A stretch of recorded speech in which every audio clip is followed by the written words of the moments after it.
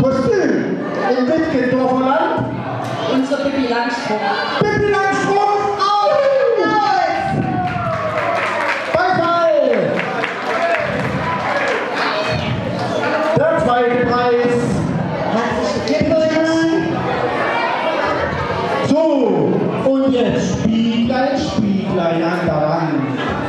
Wer ist die schönste, oder anders, wer ist das schönst kostümierteste Kind im Wittgendorfer Land? Der Clown. Welcher Clown? Der Clown! Oh! Clown Beppo! Schau mal, was ich schön für dich habe. Ein Handwerkerset, voll funktionstüchtig. Und einmal von McDonald's. Juhu! Und ein Kuscheltier. Und auch ein großes Bettchen. Ein Applaus. Und Applaus! So, weiter machen wir mit Rätsel. Rätsel, bleiben alle sitzen. Ihr Ja, so, halt. Erstmal recht vielen Dank für die Mühe. Recht vielen Dank. Recht vielen Dank. Und jetzt Achtung! Herzlichen Glückwunsch noch nachträglich zum Geburtstag. Hoch soll er leben, hoch soll er leben, einmal hoch. Super! Fred hat gestern Geburtstag, gestern, ne? Alles Gute noch nachträglich auch dir, ne? Ihr könnt euch nachher mal ja von uns so den Schnappi holen, ne? Also nicht so trocken sitzen, ja? Mach das. Hier die Dreie, Uwe. Die Dreie kriegen wir in kleinen Jungen. Ja? Zum Morgen werden kleine die Dreie, ja? Gut, jetzt geht's weiter. Monika, Rätsel raten. Ja, das soll Ihr dürft jetzt euren Schnaps tun. eine Scheibe, durch die man nicht sehen kann. Eine Scheibe. Nein, eine Scheibe, durch die man nicht schauen kann. Nein. Warte, komm mal vor. Eine Scheibe, durch die man nicht sehen kann. Nein, komm mal vor. Ich glaube, sie hat es richtig gesagt. Ich habe es nicht verstanden. Was hast du gesagt? Vor. Die Scheibe, die eingefroren ist. Die Scheibe, die eingefroren ist. Nee, aber du hast echt für Gedanken gemacht. Ich gebe mal einen Tipp. Schau mal hierher. Welches? Du setzt aber trotzdem einen Kreis. Also, du hast für Gedanken gemacht. Da kann man wirklich nicht Die Kniescheibe. Die Scheibe. So.